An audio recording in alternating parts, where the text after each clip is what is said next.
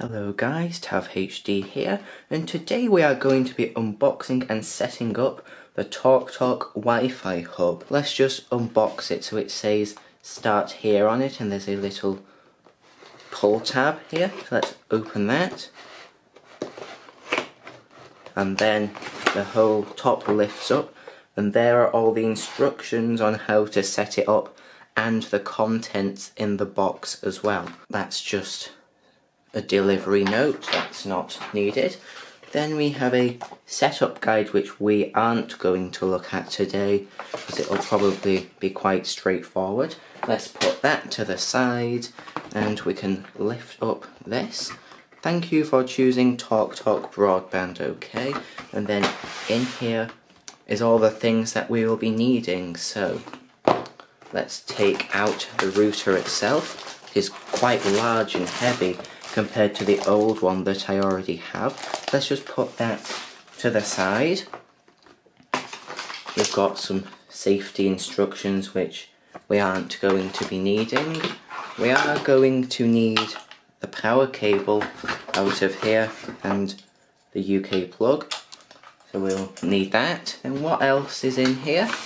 We have an Ethernet cable. This looks like quite a good quality one actually, but I don't think we're going to be using that. And also we do not need these micro filters, as I have the Mark IV BT master socket, so these aren't going to be necessary. So let's put those back in the box. We're not going to need those.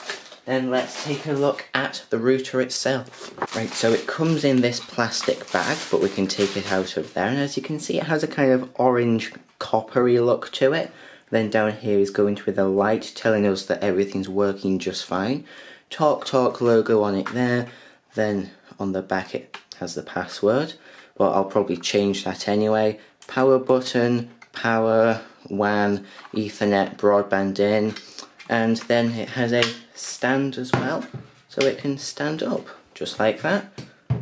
It actually doesn't look that bad. Another thing to say, on this micro filter we're going to need this DSL cable out of it, so we're going to take that down to the master socket when we set it up. Okay, so now we're at the master socket, we can plug this DSL cable into the port which says to plug it into the router. So once we plug that into the master socket, the other end can go into the grey port on the back of the router marked broadband. And while we're here, we might as well plug in the power cable as well. Now we've done that, we can press the power button and this orange light will start to flash. Now once the router has made a connection, the light will go solid white and stop flashing. Then we can go in and connect to it on our device.